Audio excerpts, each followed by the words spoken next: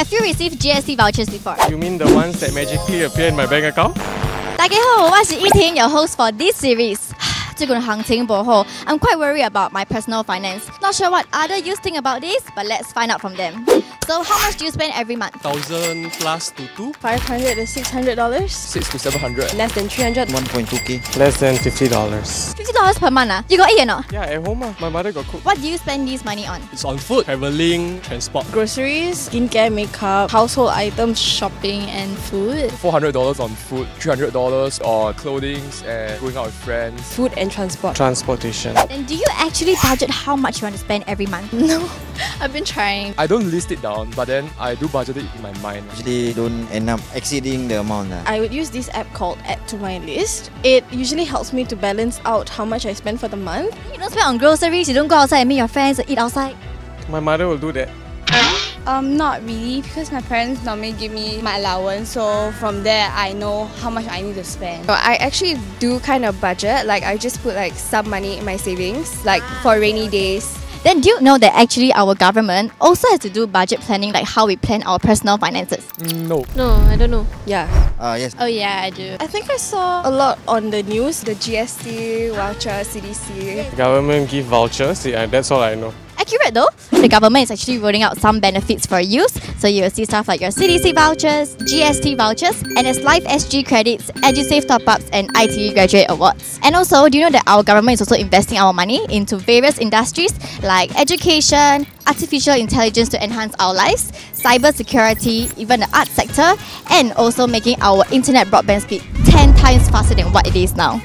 Have you heard of the CDC vouchers? Yes, I heard before. Where and how do you spend it on? Hawkers, sometimes supermarket. Yeah, my household has. They spend it on like groceries. Yes, I used it before. Yes, I also don't know. I just help my mother collect the voucher. His mother does the cooking, so she used on groceries. Yeah, I think so. Do you know how much each household will receive for CDC vouchers? Is it A, $200, B, $300, C, $500, or D, $600? $200. Hey, come on, our government is way more generous than that. Either B or C, I think. I mean, if it's D, then it's great lah. But I think it's B. C, $500. $500. $600. $600.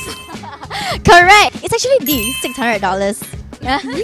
It's a lot of money, right? That's pretty helpful on top of salary every month. Another good news is that if you're above 21 years old and your accessible income does not exceed $34,000, you can be eligible for GST vouchers. Huh? I 20 Have you received GST vouchers before? You mean the ones that magically appear in my bank account? Yes. So the government is actually dispersing $450 up to $850 depending on your income level. Based on the Youth Sentiment Poll from 2021 to 2023 done by National Youth Council, cost of living is a top concern that youth believe needs to be addressed. So based on all this support given by the government, how else do you think youth can be part of the conversation on cost of living? I'll give you 4 options. A. Complain on social media. B. Fill up forms at community centres.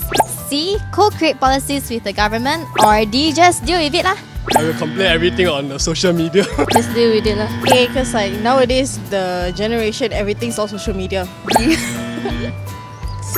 See, have connection with government. C? Because we're the ones who like the government is trying to help. And if we don't try to help ourselves, we won't be helped as much. The answer is absolutely correct. It's C. Co-create policies with the government. You can actually work with the government through the youth panel and initiative by National Youth Council. So have you heard about this? No, I haven't before. No.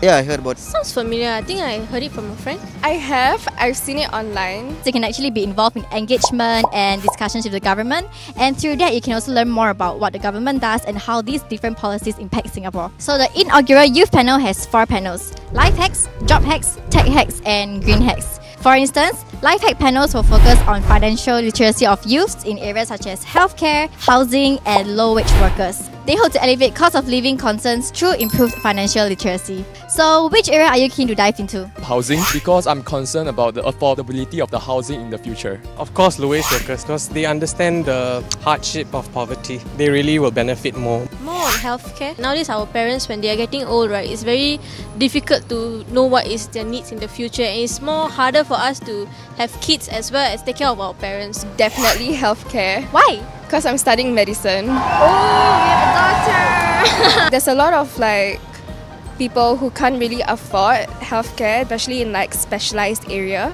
Alrighty, seems like most of the youths that I met today are open to the forthcoming support of Budget 2024. And it's heartwarming to know that some of them are even interested to contribute their ideas to help our society better manage with cost of living. I hope that this episode has been insightful for all you viewers, and as long as you work hard in upgrading yourself and manage your finances properly, you can be ready for anything. To find out more about Youth Panel and its progress, visit this link. See you in the next episode. Bye!